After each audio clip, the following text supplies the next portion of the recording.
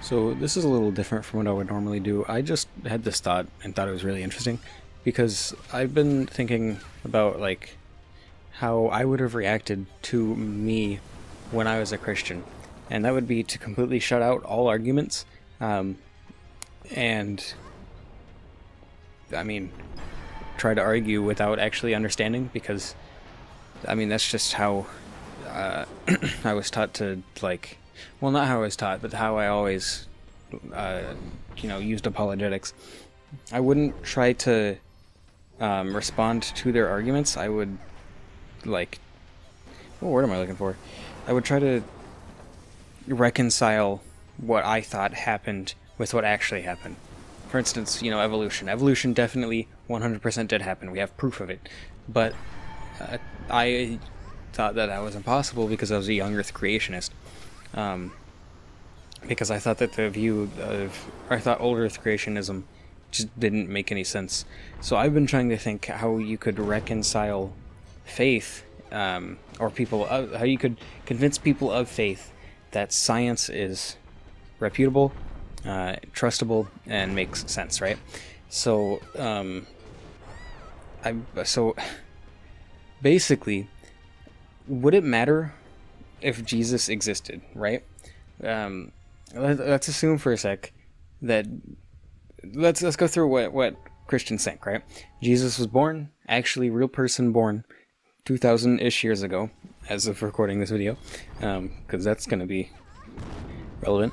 And then he, grew up, did all the things, didn't sin though, so he didn't do all the things. And then he died on the cross as a sacrifice. And in that moment, God used his sacrifice to atone for the sins of all humanity who repented.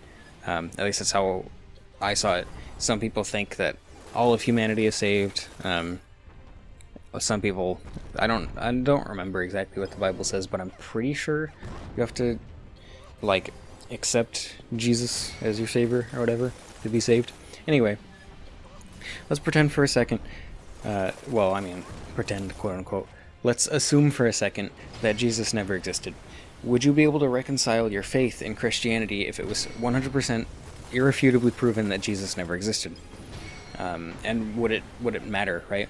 So, first of all, proof like that isn't possible, I don't think. But even if it was, there would be a lot of people who just wouldn't take it, who would just completely refuse to believe it, right? And that's, I get that. I was in that boat at one point, but how would people reconcile it? There are Christians, I believe, who don't think Jesus is real, or I don't know, they go with, there are other religions also that don't think Jesus was the Son of God, but he was instead like just a really cool guy with good teaching, stuff like that. But if Jesus didn't exist, would it matter?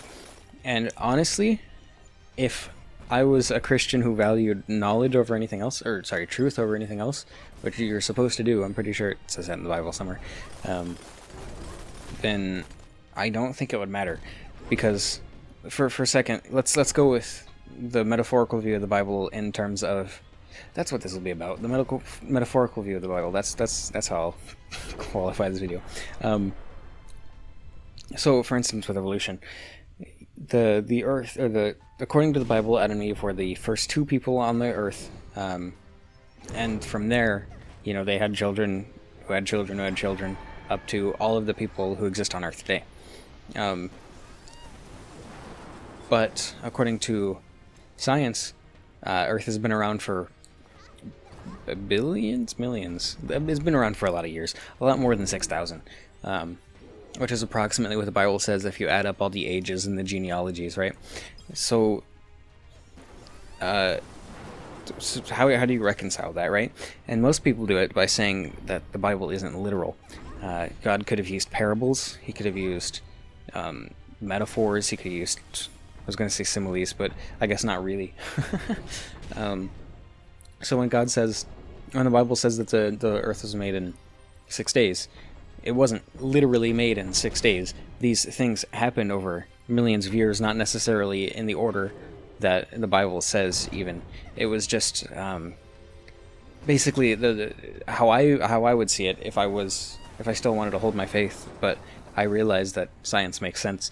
I would reconcile it by saying that it was a parable made to help ancient people come to terms with their existence, because creation isn't really all that important in the grand scope of things. What's important is like following God and the laws and stuff. And there's a whole nother debate on whether you should follow the Christian God because slavery and all that, but completely ignoring the philosophical arguments for now. So in that line of thinking, what about Jesus? If Jesus never existed, would you be able to reconcile your faith? I've said that like 4 times. I should just get to the point. I think you would be able to, and I think it would actually make more sense to be a Christian if Jesus never actually existed. Because if Jesus was just a story, and God still forgave people, if he was giving, justification for forgiveness, because he's God, he can do whatever he wants, right? He doesn't have to have some justification to forgive people. He can forgive people because he's God, but he also has to be just, right? So maybe it's to get people to repent, and the God can't lie. Well, according to my dad, God can't lie, right? I don't remember where it says that, but I'm pretty sure it says that somewhere. Don't quote me on that though. So let's assume that God can't lie. But Jesus used parables all the time, right? He used the pearl and the sowing of the seeds and all that. So maybe instead of Jesus literally dying on the cross, and that leading to the forgiveness of people, God was like, I've thought this through, and people don't need to literally sacrifice blood. Instead, I will give up a part of myself to say, to allow you to be forgiven. I'll give up a part of my pride or a part of my law, right? God doesn't change and all that. And then, so arguments in favor of this, right? If Jesus never actually existed, then God never, killed his son or himself. Trinity is weird. I should talk about the Trinity one of these days. So God never required a literal blood sacrifice, which is arguably far more moral than if, he literally killed his son just so everyone else could be forgiven. And of course, Jesus did it willingly, but he didn't want to do it, praying, let this cup of suffering pass from me if it were possible and all that. So I would argue that it's far more moral. But also, then you come to the issue of why didn't God do it before, especially if God doesn't change, and all the other philosophical arguments with how not good God is. But if you do really want to stick to hard science and hard history, I think faith in God is still reconcilable, and in fact I think it's far more valuable because scientific literacy is incredibly important, because otherwise you get astrology, essential oils, stuff like that. And scientific literacy leads to better, society as a whole, as well as historical literacy. That's also incredibly important, as well as, more philosophical thinking. Honestly, there's not really that many philosophical arguments I can give in favor of Christianity. There's just a lot against it that I can't really reconcile, like, problem of evil and the interpretation argument, stuff like that.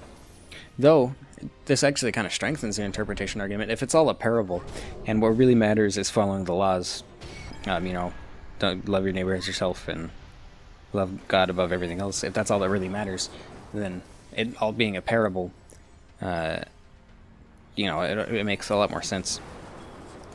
I don't know, this was just a random thought that came to mind when I was thinking about, like, how you could reconcile your faith while still sticking to hearts, or how atheists could promote scientific literacy within Christian communities without, because they would be far more willing to accept it. I would have been far more willing to accept it if it had been given to me in a lens like that.